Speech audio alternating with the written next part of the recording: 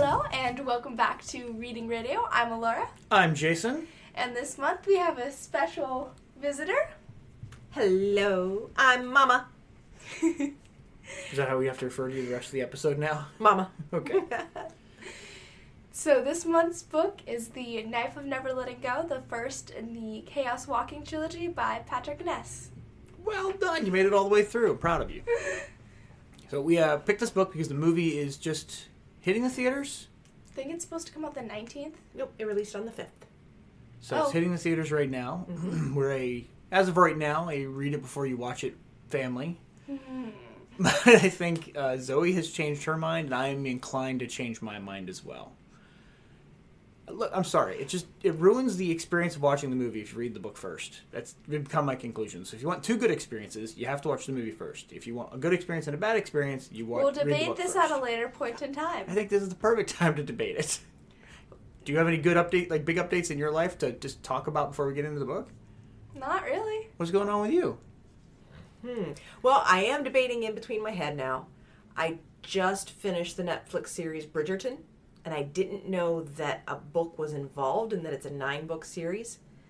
So now I'm debating in my head because I was getting ready to read the first book, but I don't know whether to read the first book since I've already watched it, because I am normally a read it before you watch it type of girl.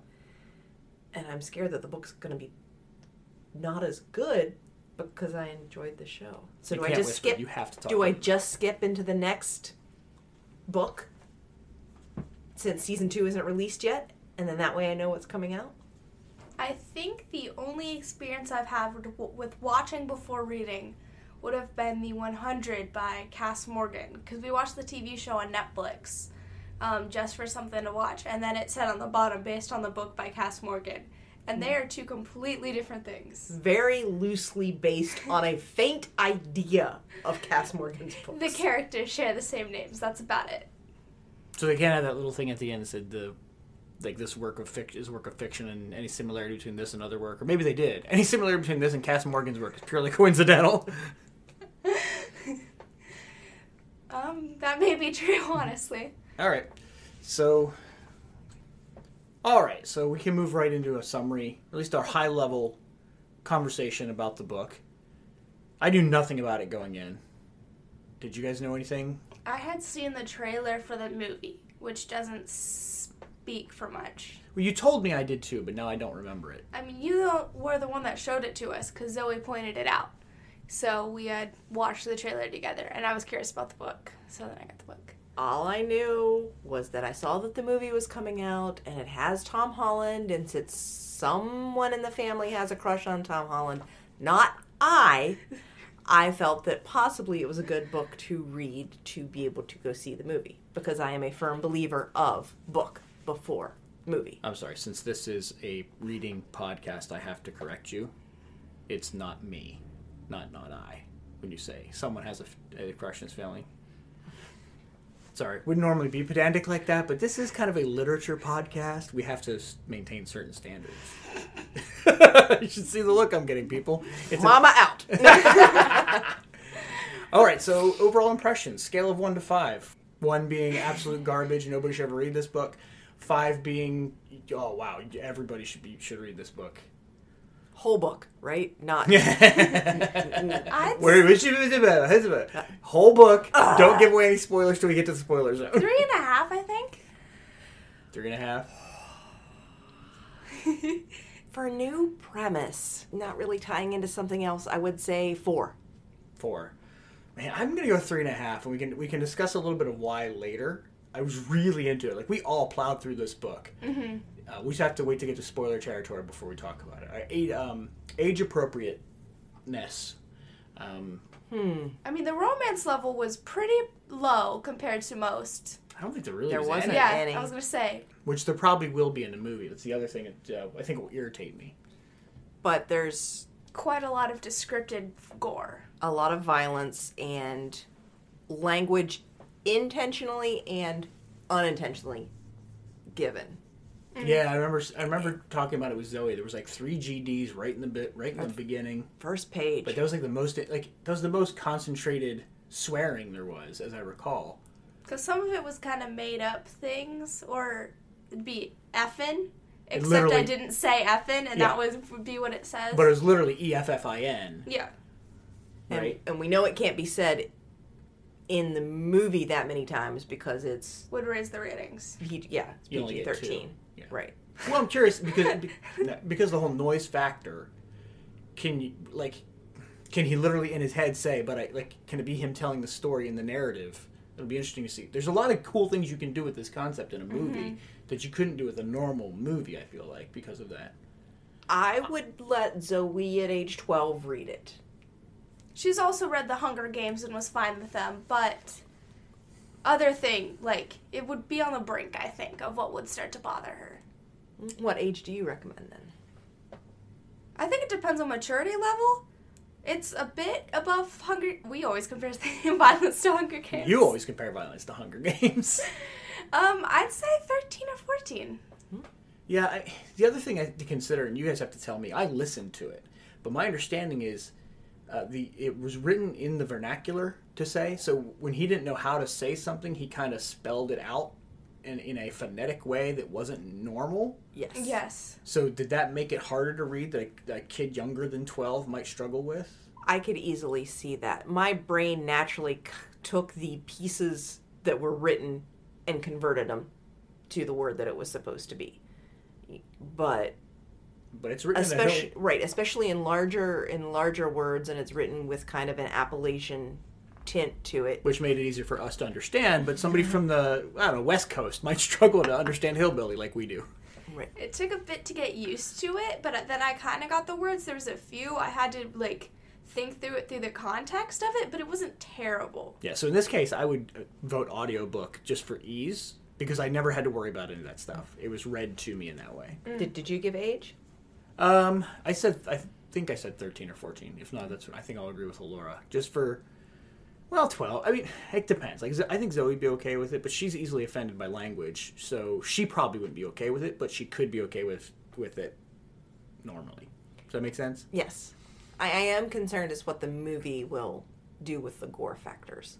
Not to tie too much in with No, that. it'll make it worse. But Well, my guess is it can't be too bad without raising... You'd be amazed what they can do with a PG-13 movie. Oh, really? Kids are becoming more and more desensitized to violence, and so, it's all subjective.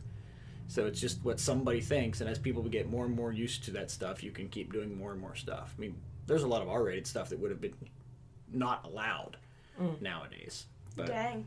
yeah, it is what it is. It's the direction things are going. All right. Time I'm an adult, I'm only going to watch G movies. It might be. All right, I still wish I had a stinger for this. I need to find something out there to make it.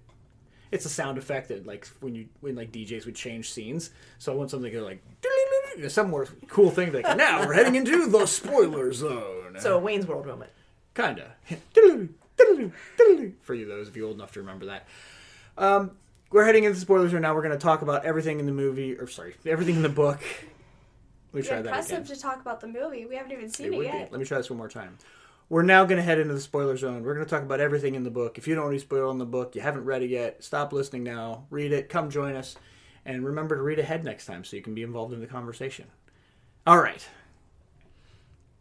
Let's save what we're all thinking for a few minutes. I think the end didn't bother Stop! me nearly as much. So we're not going to talk about that right now. So, I got into this book pretty hard. I did too. It grabbed your attention. It's different. There was something new. And especially the audiobook, when the noise first started to happen, they did some sound effects on it. So it sounds like you're listening to a crowded room. Where I don't know visually how they did it in the book. So I did a Kindle.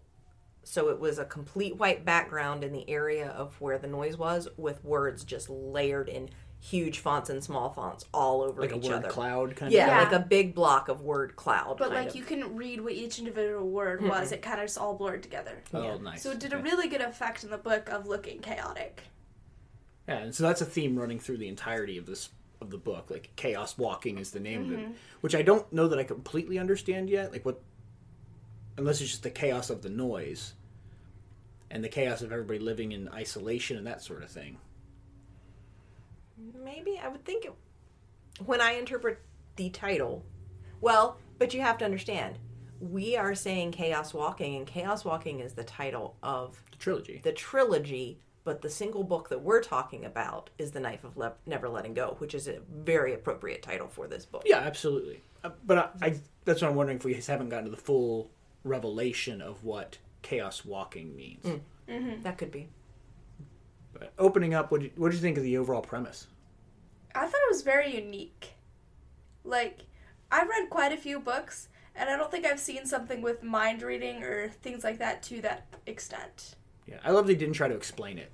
Yeah. Like, there was no kind of scientific explanation for it. That we landed here, and suddenly this started to happen. Well, it was meant to, or it was presented to everyone as it was war. And this originally, but that's not, when you find out the truth, that's not really what happened. There was some sort of chemical warfare that was created, a germ that was released. But again, they didn't dig into, like, the nuances of it. It's just is what it is. It happened. What do you think the world would be like if that were the case? Oh my... And I almost kind of feel... I'd live with headphones on. That'd be terrible. As a woman, just like my anxiety level in general and trying to process things through and to add noise to that factor, I would feel insane. Or in a classroom, or in a subway, or I couldn't fathom. I don't know how you'd get any deep work done unless you went miles away from everybody by yourself. But even then, you've got all the animals are doing noise, and which I guess they're an agrarian society. There's no like information work or deep work that you have to really be focused on. But are you ever going to be able to evolve as a society into something that requires that kind of work because of the noise factor? You just have to do the daily routine of I don't know. Farm and live and be. Yeah. I never thought about that concept, but that's probably true. And that could be why the school wasn't that high of a priority. Right, because you need to learn how to farm and survive. You're never going to be doing, I don't know, no major philosophers. Like, you don't have the brain power to think because you're so focused on hearing noise and being distracted. It reminds me of Kurt Vonnegut's book where they made the smart people have a buzzer that went off in their ear. Harrison Bergeron. Remember I read that to you? I remember you telling us about it. I don't remember reading it. Well, it's only it literally takes 10 minutes to read, so I read it out loud. But they would zap would zap the smart people with some sort of noise that would make them get distracted, so they couldn't think for a long term. Like, that's exactly what everybody would be living, just nobody being able to concentrate. But how would it feel to be so open and exposed and raw? No. Like, because in a typical society, males aren't open. They're which is interesting. He did the males, not the females. So there's reasons for that. I think as the story progresses, but women tend to be more open. So now all of a sudden the men are open books, which is crazy. I heard a comedian a long time ago talking about if women knew what men were thinking, they would never stop slapping us. And that's all I could think the whole way through this book. I was like, I don't know how women could tolerate. Like, why didn't they murder all the men in their sleep? Like, because women go live up on their own, just take the babies. Yeah, split societies. It's an Amazon society. Well, in some villages they did that, right? The women lived in isolation because it's the only way they could sleep. I don't know how you would sleep. You just get used to it. I guess, or you get so exhausted. I mean, from birth, if that's what you're dealing with. Yeah. All right. Well, the story starts off introducing Todd and Manchi. I love Manchi. Manchi is adorable. Pooh Todd. Pooh Todd. Good Pooh Todd. The way the voice actor did the book, it's really good. I can't recommend it enough. But it was really good to separate that out. Like, and I imagine dogs doing that if they could talk. Hey! It's all like yelling at you for no reason. Yeah. Bathroom, food. Yeah. Go. Well, that's what all the cat is too. Like, feed me. Anyway, so yeah, introduces him to Prentice Town. We've got Ben and Killian. Killian, that's what we decided. His dads, and then really not too many other. Aaron. He meets in the swamp there. Kind of right off the bat. Right off the bat, who, like, just this crazy religious zealot character. What did you think meeting him? it felt, I almost wanted to instantly put my hackles up and get offended because, and again, I have to separate understanding that it's a story. He was such a hardcore manipulating the Bible thumper. Yeah. You know, just beating these scriptures in a very poor form, that it was awful. Yeah, his exegesis is terrible. Yeah. But when you have an illiterate society and you're the only one who can read the Bible, you can say what it says, whatever you want. Reminds me of the Pharisees. Like when you said that, no one else can read it, so you can't tell me I'm wrong. Well, and that's one of the controls that totalitarian governments have always used is information control. That's why the Great Wall of China exists. That's why you can't get information in and out of North Korea. That's an illiterate society is a more easily controlled society because you can only communicate one-on-one. I can't, kind of create a pamphlet that goes everywhere. So it makes it harder to communicate those things. And Prentistown, we learned, was definitely that totalitarian society. So there was that gap of silence in the very beginning. Do you think that was Viola first coming down, or do you think that was one of the Scree? Was that the... Spackle. Oh, I think it was Viola. I think they made it pretty plain later that Aaron had discovered Viola and had been trying to catch her. Because women created that silence. Mm-hmm. The Spackle, did they have silence? I'm trying to remember. Did they have noise of some kind? The Spackle had noise. Okay. The Spackle had no... They didn't speak. They were more animalistic, creaturistic. Right, so it wasn't quite the articulate mind that the humans had. Correct. Okay. I love the squirrels, too. Hey, Whirler Boy! Hey, Whirler Boy! Like, again, voice acting was great. Hey, Whirler Dog! Like, just picking on him. Like, that's what squirrels do now. Every time we take a walk and I see squirrels, I'm like, he's mocking me. I don't know what Whirler meant. Did they ever come up to figure out what that was? They've never said what Whirler... Maybe it's just some squirrel insult. Yeah, some weird thing. Like the whirligigs that follow the tree, the helicopters. That's what they mean. Anyway. Yeah, so assuming that was her, and Aaron had been trying to track her down. But then, Aaron trips everybody up into making them think Todd heard the silence, and now they're coming to investigate what's going on. It becomes a big thing, and he doesn't understand at all why it's a big thing. But I want to know how... So, was Viola in Aaron's noise and nobody saw it, or was he that good at being able to hide what his noise gave off?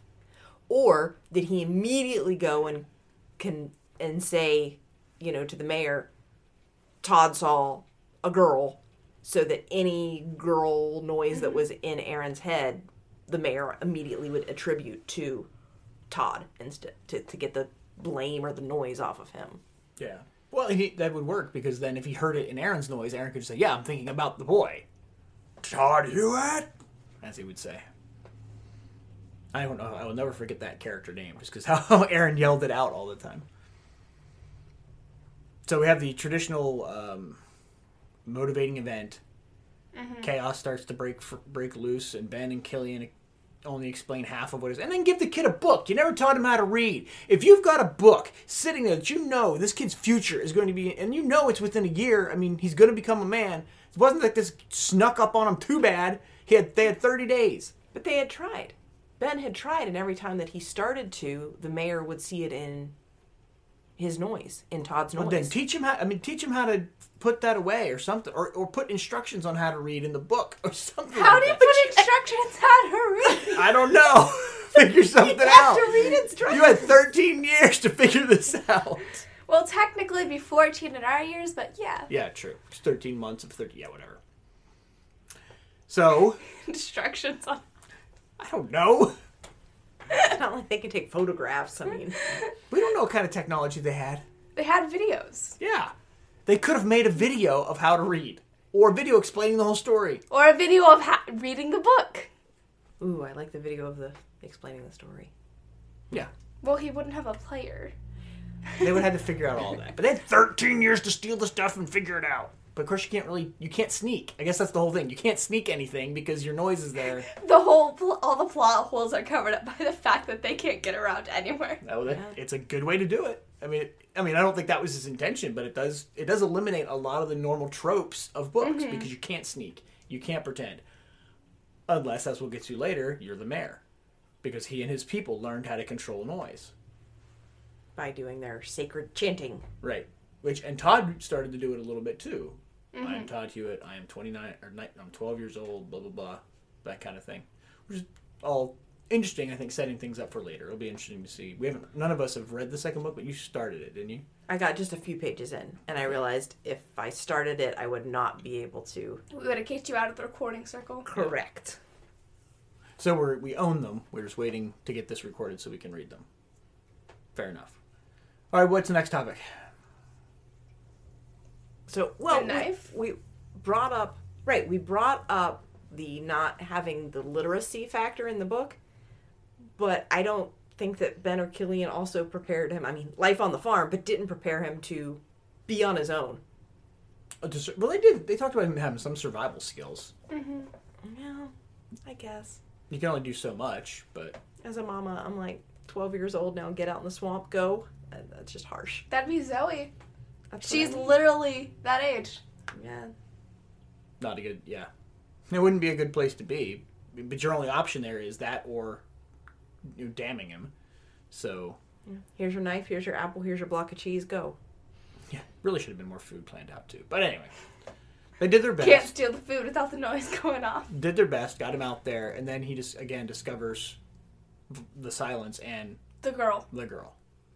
Which is how she's referred to for most of the book. Well, she didn't do herself any favors by not talking. But of course, I guess if you land there and have no idea what noise is, and all of a sudden you're just hearing all this crazy and hearing everything in this boy's head, kind of thing. I don't know that I could have been that mute, though. You couldn't have, no. I could have. Our family's talkers. None of us could have been quiet that long. Thanks. Including all of us. Zoe wouldn't have lasted 2 minutes. Because I would have been like, what the heck is that? What are you a telepath? What's going on? I would have been asking questions right away. Maybe it's better to stay quiet and not let them know. Well, and Just I guess if don't speak English. If your first interaction was Aaron. You're keeping your mouth shut. You might think everyone on the planet is like that, yeah. Correct. Violent and, dark-minded and Evil. So keeping those things, keeping your mouth shut might feel the safest way. I think the next big thing is the introduction not introduction, but the interaction with Aaron and Viola a second time as he's running away. This guy keeps popping up out of nowhere, and he continues to do it the remainder of the book. So this is the important part. If you have someone that is trying to kill you, and you have someone who is chasing after you, don't just try to kill them once. Assure that they're actually dead. We say that. I know. But actually killing somebody, I think he makes a good point, is not going to be a simple task. And the first time he does kill something, it's not even a human, and he gets sick. It takes months of, forgive the term, but brainwashing to get soldiers prepared for their first kill. The reason they use silhouettes on the target is to start mentally preparing them for the fact that they're not just shooting a target, they're killing a human being. I guess it's the mama bear in me. And again, Viola was new, it wasn't family, it wasn't like it was Ben. But that sense of instinct or that sense of protecting, I feel, again, I've never, thank God, been in that situation, would take over, and protective murderous rage would take over. Well, I'd hope so. Especially if they've come at you twice. The first time, all right, fair enough. You're going to let the swamp take him. The second time, okay. The third time, no. I'm not. There will be no more chances. Somebody needs to die. Because I don't want to do this again. Isn't that when someone did die? I don't remember how many there were. I don't know. One of the times... In the swamp after the croc. Then at some point when he was with the army was marching. Mm-hmm. And then when he stabbed... Todd. Then there was one after that. Then the one where he found him at the camp. Which was with Viola. And then the one in the cave where he finally killed him. Yeah. Well, she killed him. She killed him. So yeah, there's 5 instances, 4 of which he had opportunity. Anyway. I don't know. I just don't know if he can do it. Well, I guess I would also feel like if you're on a farm You're used to death a little You're bit more. used to death a little bit. But you've more. also been raised in a religious order that I'm assuming talked about murder being bad, but maybe they didn't because they were all murderers. Maybe that was the point. And they even talked about that being a way to, like, dehumanitize them. Yeah. So I don't know. We'll have to find out more and see how that works.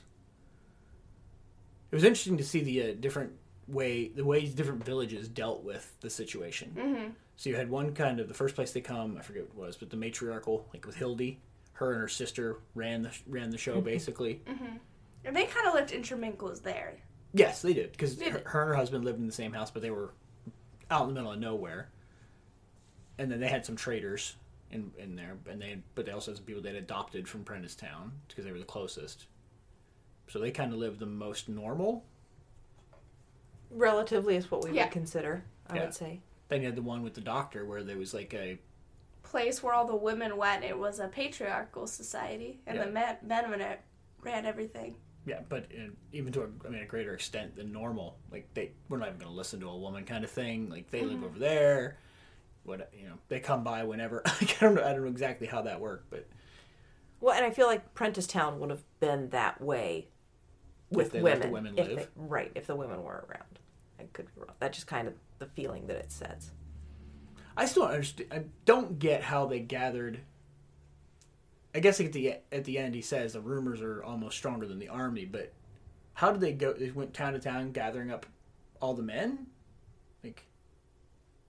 or were they? Because Prentice Town only had 100 people left in it, right? But did I miss the end? Like, did I not understand the end of the book then? The ending, everyone marched up into the city, and the mayor said, "Now I'm the president." Right, but it wasn't everybody. Like, there wasn't that many people. Because, most of them didn't actually fight. Right, he said rumors of an army or something is more powerful than the army itself. Yeah, so it wasn't thousands of people. I don't know that even many gathered with them. Maybe a few. But then how do you hold the presidency when people realize there is no army? I guess we'll have to continue reading to find out, but... Well, because they came forward as the marching party in the beginning, and so if that could have been the whole party, and everybody else just naturally assumed the army was coming. That the army was coming. Right. So when the army doesn't show, are you going to continue to let this suicidal or homicidal maniac who murdered all the women in his town be president? I want to know where everyone from Haven went. Which one was Haven? The last one. Oh, they were hiding in the rooms. They were all gone. They were all peeking. Remember? He looked around. He said there were eyes looking down at him. So they basically said, if you take him and go, we're fine. And so they sacrificed Todd for the sake of their town. That's how I read it. Do I misunderstand? No. Yeah, so he was able to hold his noise back, and not let Todd know he was there until the very last moment. And so he hides his noise until the very last moment when he reveals himself to Todd. But then Todd sees the eyes looking down, and basically he was coming there to warn them, and everyone said, "We're good. They take the boy and go." And now he's almost killed Prentice Jr. twice. What are they going to do to him? But I'll tell you what. Okay, sorry. Let's go back. Because I'm still mad that Mansion got killed. So am I. That was I'm like, oh gosh. Oh god, no. It's too early. Like book 2, maybe. Book 3, all right. But book 1? I was sitting at the table, and I just slammed the book shut. Is that when you said you almost threw your book? Yeah. And then at the end No, the first time I wanted to throw the book was when he met the Spackle, because it was 11 o'clock at night and it was time to close the book and we were in bed and you're like, okay, it's time to shut it off. And literally, I think it's chapter 24 because I remember it in my head, it says, and he turns and it's a Spackle or whatever. And that's how the chapter stops. And I had to close the book and end right there. Oh. And so I'm like, oh. Now, second time I wanted to throw the book was Banshee.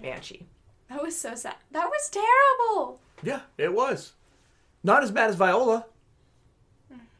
Because now, I just don't get it. Like, there felt like there'd be more plot development to that.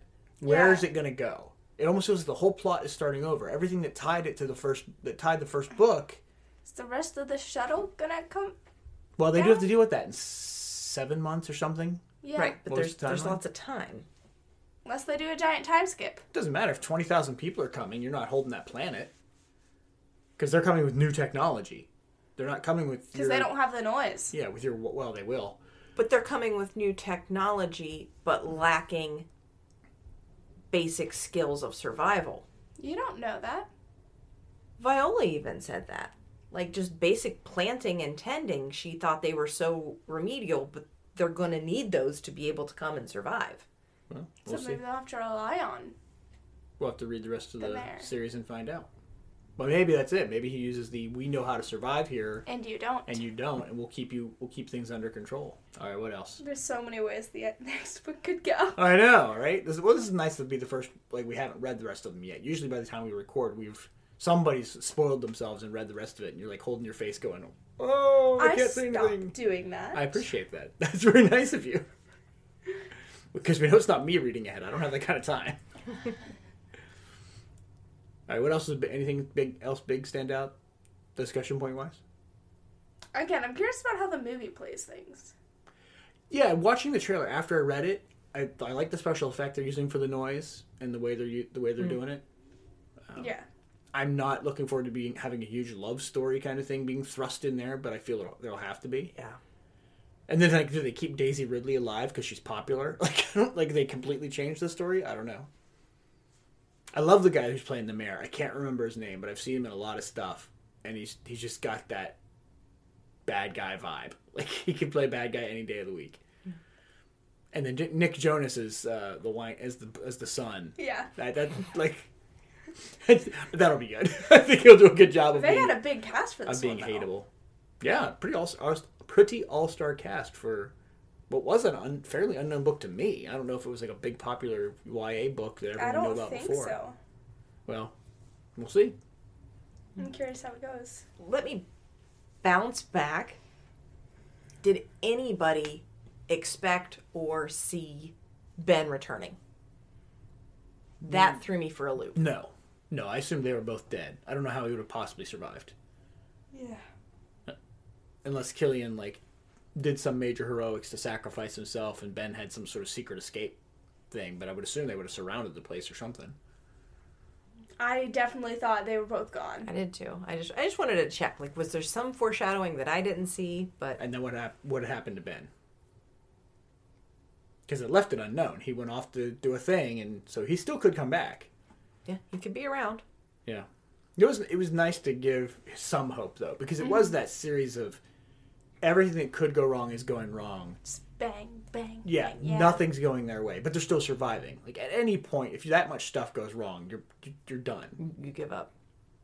So it was nice to always have something go their way and some luck. Like, and Wilf was that kind of step of luck too, where he didn't care.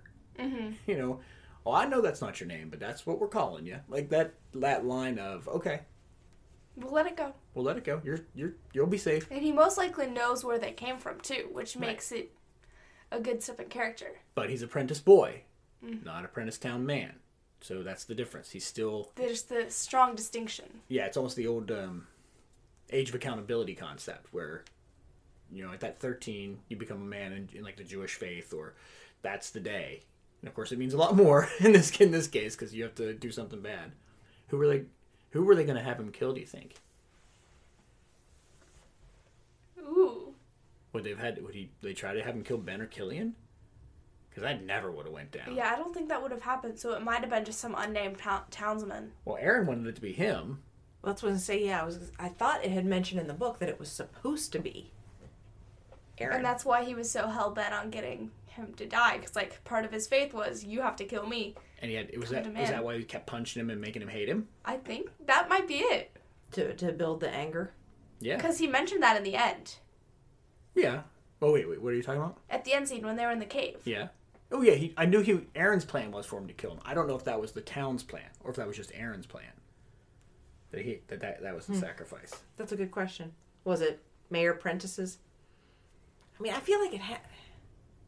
I don't know. I feel like Aaron and Mayor Prentice had to be pretty tight, and that was probably the plan all along. Oh, see, I think I think the mayor is the puppet master, and Aaron was a useful idiot. I don't think he cared a lick about Aaron. I don't think so either. He used him to keep the people under control, as in religion is the opiate of the masses, and That was it. Huh. No, that's not how I took it. Aaron couldn't control his noise like the circle could, and the circle was tight. They were the Prentice town. They were the mayor's men, not Aaron. That would be my guess. Yeah. For all it matters now. But. Interesting. Yeah, the ending. It blew it, right? This was a 5-star book until that last chapter. Yeah. Well, if at least 4.5. Either give me the full trilogy book, like give me all of Chaos Walking. Yeah. Or give an ending that a book can stand as an individual. Yeah. Well, that's what we've discussed over the last couple episodes. Nobody writes a book anymore. You write a trilogy or a series. Well, and some of that is sufficient if you end the book in such a way that as a standalone. Yeah, it's satisfying. It's not a satisfying ending. Most of the more contemporary, so like more slice of life that you enjoy, tend to be standalones. Yeah, but most people don't write slice of life anymore. Yeah.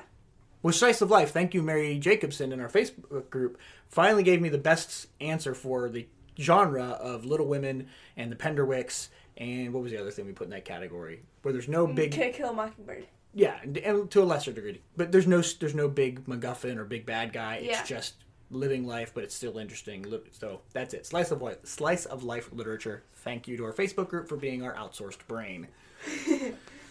Okay. On that note, if you haven't joined our Facebook group yet for the good conversation or to help build the conversation, it is facebook.com/group/readingradio, or at least look it up. You'll find us. I promise. Or go to our website, reading-radio.com, where we have all the links there. We're going to try a special experiment for our next month's book at the recommendation of some of our readers and for the requirement that Allura has to read a nonfiction book for school. We're going to combine the two efforts, and we're going to read... Rich Dad, Poor Dad. Do you know who it's by? It is by Robert Kiyosaki.